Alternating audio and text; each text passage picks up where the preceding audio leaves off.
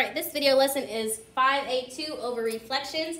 It is a new type of transformation. Remember, transformation means we are changing something. Last time we talked about translations. This time we're reflecting. Kind of like a mirror. A mirror reflects images. To where if you put this little shape on one side of the mirror, it is going to look like the exact same thing on the other side of the mirror. And do not laugh at my drawing.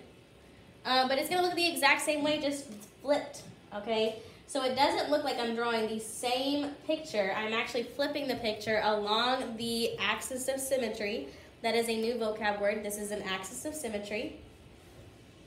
And then we are going to learn how to flip pictures on axis of symmetry on a graph, when a graph has an axis of symmetry. So for instance, something like this picture here, I'm just gonna show you what it would be like to flip a picture over a line. So remember, we're flipping, which means that right here would be A, and it would be A prime because it's a new A. And then this dot would be down here, and it would be F prime. This dot would be way down here to be E prime, and so on. We would keep going just like that. Remember, it flips, so it doesn't just slide down. That is the reason why B is moved right here. C right here, and D way down here, okay? So let's practice on your actual notes of what this looks like in transformational geometry. Was it on screen? I didn't look. Okay, transformational geometry. Remember, transformation means that we are changing something, and this type of change we're talking about is a reflection where we flip, okay? If you want to remember, there is an FL in reflections that can help you remember that it is a flip. And we flip over this thing called an axis of symmetry. We have two different types of axis of symmetry in the 8th grade. We have an x-axis and a y-axis, which we are very familiar with those. Those are our new axis of symmetry. It basically is the line that cuts the picture in half. So if I had a heart, a line of axis of symmetry would cut straight through there and make it perfectly the same on either side. And just completely flipped. So the first thing says reflect triangle ABC over the x-axis. And I said to highlight the axis of symmetry. That's more for me. If you have highlighters, definitely use highlighters, but if you don't, it is okay. It's just helpful to see the line. So if you just use your pencil to shade this line a little bit darker, that would be great. And we're going to take this picture and flip it over this line. So if we flipped right here, B would stay right there. So I can go ahead and write B prime, just because that's going to be my new B. And then if I flipped A over the x-axis, my A would be, looks like it's about the -3. So I bet it's going to be about the +3 since I'm just flipping. And I'm trying to keep it in the same position, same distance from, so I can tell that this C is kind of like 2 boxes below. So I'm using kind of like my artist skills to really create this triangle. And now I have flipped the triangle over the x-axis. Okay. So flipping a triangle over the x-axis, it will change the coordinates somehow, some way. Let's talk about how it changes the coordinates. So if I had the old ABC, let's go ahead and write the coordinates for the old ABC. A was 1, -3. B was 3, 0. And C was 4, -2. Like that. My new A is 3, 1. I mean 1, 3. Sorry, guys. The new B is 3, 0.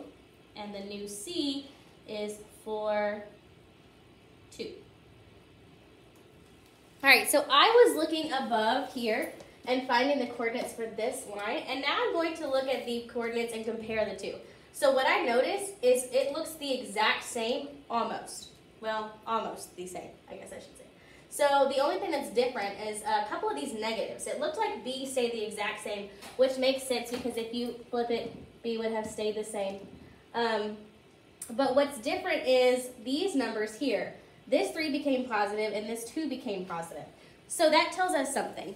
None of the numbers change to different numbers because we're technically not adding or subtracting like we were whenever we were doing translations, but something is happening and we're getting negatives. So let's write an algebraic representation for what's happening in this picture. Remember, algebraic representations are the rules, and we write it in like an algebraic sentence, basically telling a story. So what happens in translations, remember that was the last lesson we had. We had x plus something or y plus something telling us that we moved a certain way. But reflections, we flip it. And how the numbers changed was these y's, they took off a negative. Okay, so I bet this one would have taken off a negative if 0 would have been a number that you could give negative to. But negative 0 is not a thing. 0 is neither positive or negative. Okay, so here, for my rule, I'm going to write it this way. I'm going to say x stays the same because they did. And I'm going to say y is negative y. Basically saying it's the opposite version of whatever you have. So right now we have negative 3. Well, the opposite of that is positive 3. Right now we have 0. Opposite is still 0. Negative 2. Opposite is 2. All right, so let's look at another example over here, and let's see how it's different. This one says we're reflecting over the y-axis this time. So I'm going to highlight the y-axis. And then I'm going to try to draw this. See, it's the same triangle. It's just going to flip over a different line. This one flipped over the x-axis. This one flips over the y-axis. I'm going to draw a new line. So A would be over here, exactly one little box away from the y-axis. I have to keep the same distances. B would be over here. I'll put B prime. And then C looks like it will be over here. And of course, connect my dots. Did I make the same? Yep, okay. So I made the same triangle, just flipped over the y-axis. See how they look different? This one flipped up, and this one flipped. Oh, I guess I should do it this way. I don't know how to do it. My hands. Like that. There we go. Okay, so right here, this is geometry telling you a story that triangle ABC changed to triangle A prime, B prime, C prime, saying that A, B, and C are new. Same triangle, just something happened to it. Let's look at the coordinates of this one. So I'm going to cheat, and since this was the same triangle, I'm just going to rewrite these coordinates here instead of having to re-find them over and over, because it was the exact same coordinates. Okay, so I got the coordinates for ABC. Now let's figure out how our new triangle is different. So A prime is -1, -3. B prime is -3, 0. And C prime is -4, -2. All right, so I have a lot of negatives this time, which makes sense because it's in this quadrant here. The numbers stayed the same, but what I do notice that's different is this 1 became a -1. This 3 became a -3. This 4 became a -4, which means it's the opposite. If it was positive, now it's negative, it's the opposite. Kind of like what happened here. These were negative and then became positive. So I bet the same stuff is going to happen just on our algebraic representation for the y-axis flip. So our algebraic representation is going to start with a coordinate. It's going to say we have a regular coordinate, xy, and it's going to change to something new. The way it changes on this one is it gets a -x, and the y stays the same.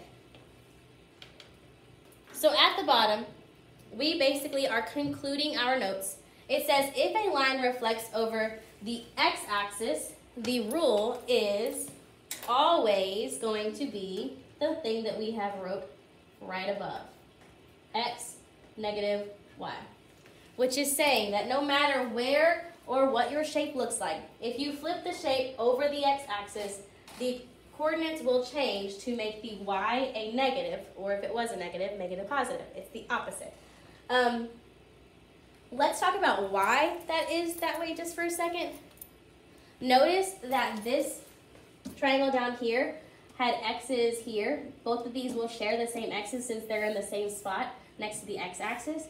And on the y-axis, the values for the y's were negative down here. When it flipped, it went to the positive side of the y, which is the opposite side of the y-axis. That is why the y becomes negative.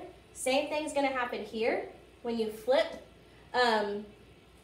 from the x values were positive, the y values were negative. When you flip, the y values for this triangle are going to stay the same because you're using the same part of the y-axis. You're now using the negative part of the x-axis, which is why the x changes. If you can just memorize these two things for x-axis and y-axis, you'll be good to go. So let's talk about the y-axis again. It looks like xy changes to negative x and y. So if you want to memorize it, you have a y-axis reflection, the x gets a negative. When you have an x-axis reflection, the y gets a negative. And that is how you do reflections.